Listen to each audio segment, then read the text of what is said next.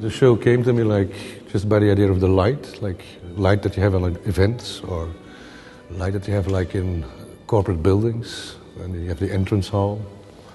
Therefore also a painting like what you see in the backdrop, the panel discussion, where actually the people are like totally overlit. You don't see any traces of, no marks of the face. It's like a blob of light.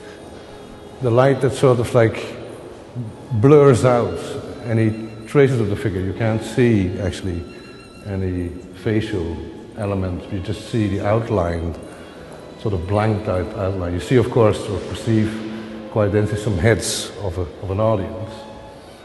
And the whole painting reverberates about this element of focus, just one element you're looking at. But it's like a blindfolded space in itself. And that's what also this corporate element was, the element of the anonymous, basically. The anonymous as a person, or the anonymous as a group, or the anonymous even within the idea of discussion, which is no longer to be perceived. You're looking at an archaic element, which is a painting, which works through time, over time, with time, across time. So it will never work like a photograph, or it will never work like going to the movies or looking at a video. It has a different entity. But it is influenced by all those elements at the same time, because of course you cannot stand out alone. So.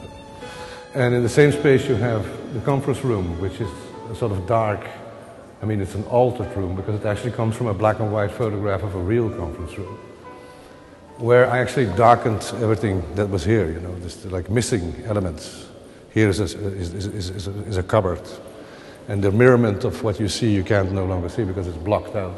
When corporate came about was actually when nobility was forced to actually collaborate with merchants or merchandising, and therefore you have the clipper or the ship, which is the title of the show, or bears the title of the show, Corporate.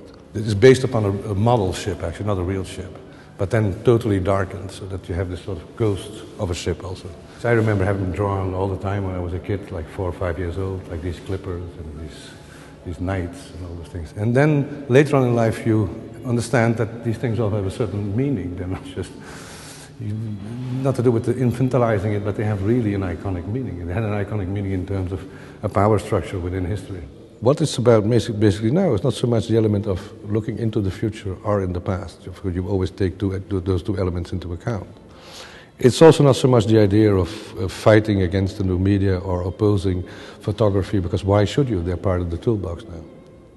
It's much more the idea of what you are precisely trying to get across, not so much directly, but under the skin.